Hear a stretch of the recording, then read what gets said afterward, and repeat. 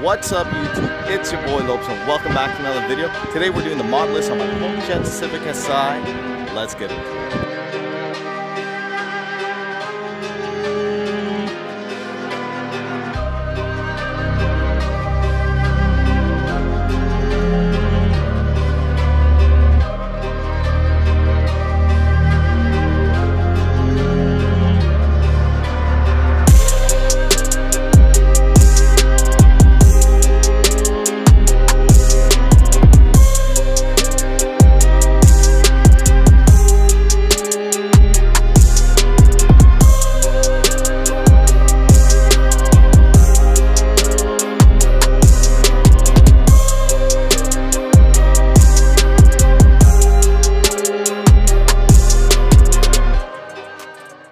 First off, I just want to say I did wash the car, but then I came through this area that I thought would have been some cool cinematic shots. I didn't realize it was under construction, so that's why it's dirty. I literally just washed it, so that's a little heartbreaking.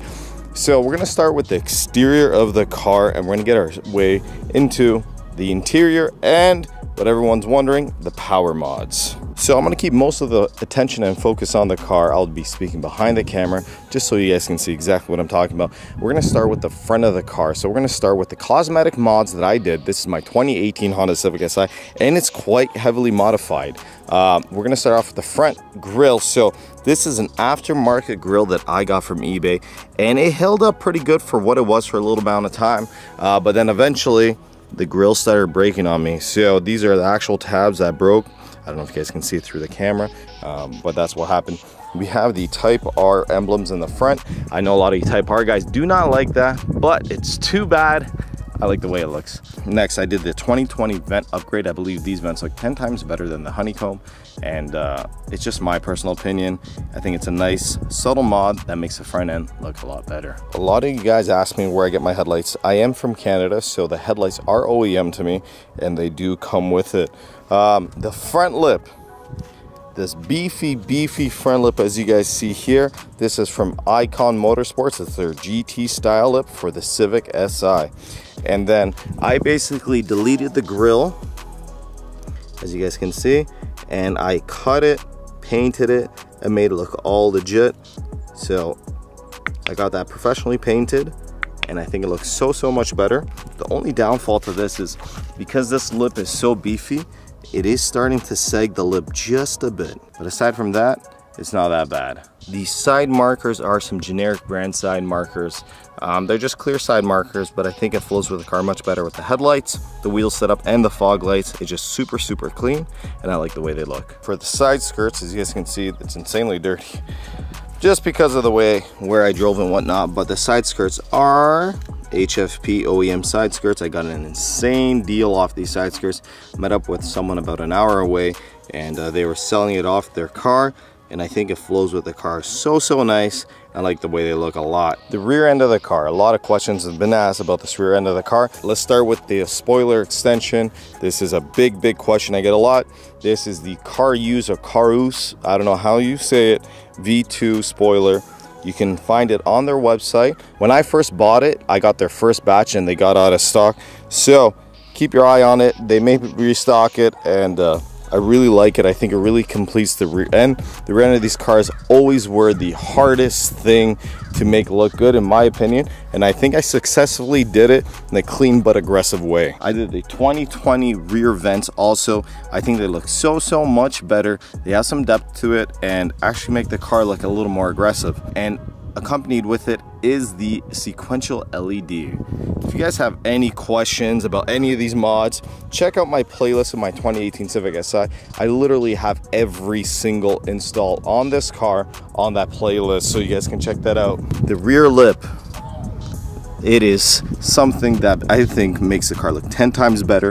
It looks complete because when you do the side skirts and the front skirts, the rear looks super high. The rear lip is from ABS Dynamics, and I think it looks 1,000 times better with it on.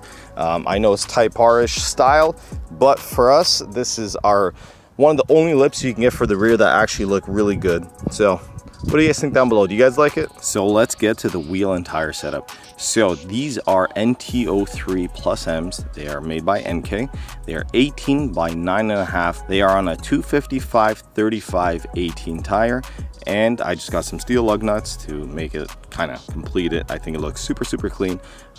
Brakes are completely OEM. That is an upgrade coming very soon. And the suspension, which a lot of you guys ask as well. I am still on D2 springs after all these years, and they've been holding up great. I've never been a big D2 advocate, but they've proven me with these springs that they are a good spring, and they have lifetime warranty on the spring, which is really, really cool. I think the car is sitting super nice and super aggressive. There's not much more I would ask in the D2 suspension. It stiffens the ride just a bit, but nothing insanely bad. The car looks so much better lowered. I think the fitment on this is perfect. I wouldn't ask for more, and I think this is the dialed in. Like, you look at that, you just see that tire poking out just a little bit. It is absolutely perfect. This fitment guide, I think, is the best fitment for 18s on a 10 Gen. There's nothing that looks better in my opinion. Offsets can vary between probably 35 to 40, but 18 by 9.5, but you must run a 255/35 tire, and these are the Firestone Indy 500s. They are a really good tire, and I think they're one of the best bang for buck tires that you can get. So that is pretty much everything for the exterior of the car. Hopefully I didn't miss anything. I don't think I did by looking at it. The car's been ceramic coated. That's pretty much it. But aside from that, the exterior of the car is kind of simple but aggressive. I try to stay in between that fine line of aggressive and clean. My past builds have been super aggressive. Now this one is that mix between aggressive and clean. I think I've done a pretty good job with it. I'm super happy with how these look, and I couldn't ask for more of how this 10 Gen looks. I think it's a fantastic looking car, especially when you put a little bit of work into it. Let's get to the interior. Nothing too crazy, but I'll share with you guys. The interior of the car is quite simple. The steering wheel is a Type R steering wheel with carbon accessories on the side. They are the faux carbon that kind of just overlay. I think it adds like a nice little touch to the steering wheel, and it looks really good. The Honda badge overlay is on there also, and I think it just ties in the colors together. I have the HFP mats, and I actually got them directly from Honda, and I think they look really nice. We also have a bunch of faux carbon along the car everywhere. I know it's not real carbon, but I think it adds a nice little touch, and it's an inexpensive mod. A couple of my mod list videos you'll see there, like my top 5 mods. And then for the showpiece of the car, I would say is the Acuity short shifter. It is still hands down one of my favorite mods.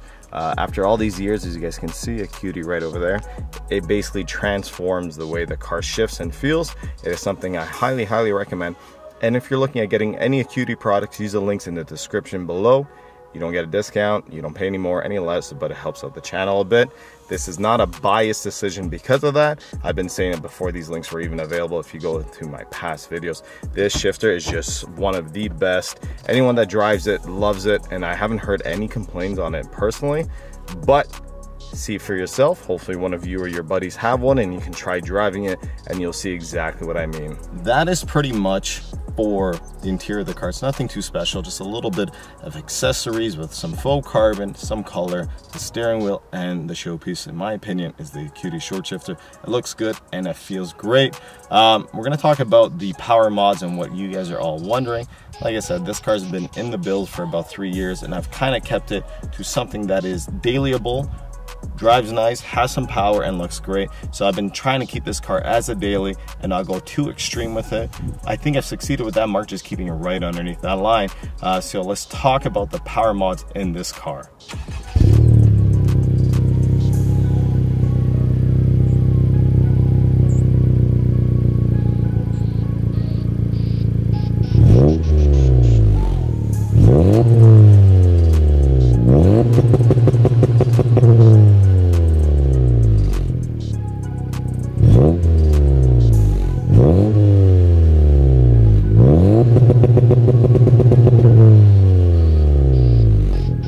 I think every Honda Civic should have came with these.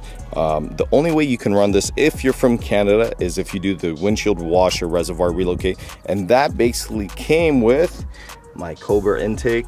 The Cobra intake is still one of my favorite mods, and attached to it I have the race map from PRL, and then connected to that is the 271 turbo inlet. This thing was a great upgrade, and the production of it is fantastic. The fitment had to be perfect for this to work.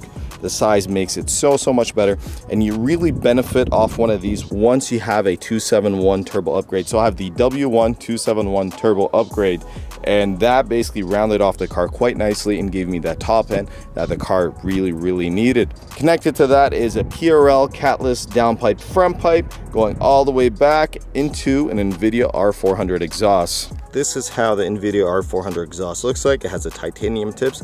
I think it looks really good. Unfortunately, it gets hidden a little bit by the diffuser, but it's a great sounding exhaust, and I think it is absolutely awesome. It's a 2.75-inch exhaust running all the way back, and it's that perfect amount of aggressiveness and quietness that you need from exhaust, not to get bothered by the caps. We also have the PRL charge pipes with intercooler. I think the intercooler looks badass. If you guys can see over here, it's kind of trying to get that label right there for you so you can see. There you go. The intercooler is a really good upgrade. What I like about it is it keeps your temps down, and when I installed it personally, I felt it just felt a little more aggressive in the higher RPMs. It could just be my butt dyno, but that's what I personally felt. But honestly, the PRL intercooler with charge pipes was a great upgrade, and I really enjoyed it. Let's get into the engine bay here just quickly. I have a powder coated. A lot of you guys asked. This is actually powder coated, done by FIA Customs, and this is just the Cutie oil cap. It's a nice little combination. This color really pops within the bay and makes it look so much better. It's not so dark and messy. It gives a bit of color to the bay, and I think it looks really good. Now, if we go a little further down, I have the Hasport 62A motor mount, which really helps the rock of the motor and making it feel a little better and not as rocky, especially with the torque behind these Civics. And then everything is tied together by the K-Tuner V2. I am on a base map right now on this car. It's the W1 Turbo with the race map, and honestly, it's been driving really good. I know a few other people who have the same intakes and the same turbos, and we've been running the base maps, and none of us have been having issues at the moment. I still need to get it professionally tuned. I just don't really trust anyone within this GTA at the moment, especially if the car's been running really nice. Honestly, there's nothing too insane about this build. It's pretty much full bolt-ons with a turbo upgrade and all the cosmetic mods that you can do from the exterior, and then a few interior mods. Slowly but surely, I'm doing a few more. I still need to get it tuned. I just don't trust anyone within the GTA yet. I got to do a little more research into that, but the car should be pushing around 280 to 300 horsepower. It is a perfect amount of power for a daily car, and honestly, it looks great, it drives great, and I have zero issues. Anyone that drives a car really enjoys the car, and I think I just balanced that perfect amount out into race car and daily car, and that was my whole goal with this build, is to have something with power, handles great, looks great, and you can drive it every day. I hope I didn't miss anything. I have a Cutie shifter bushings. See, look, I actually missed something. So I have a Cutie shifter bushings also that just clicked in right now. But aside from that, I think I've got absolutely everything. The car's in really good condition, and I really enjoy it, and I just can't wait to see what I do next to it. I have a few plans. We'll see if it falls through. Thank you so much for watching, guys. This is the mod list. I've had this car about for 3 years, and I hope you enjoyed it. If you have any questions, comment down below. If you enjoyed the video, make sure you like, comment, and subscribe. Thank you so much for watching, guys. Do it once, do it right. Peace out, and later.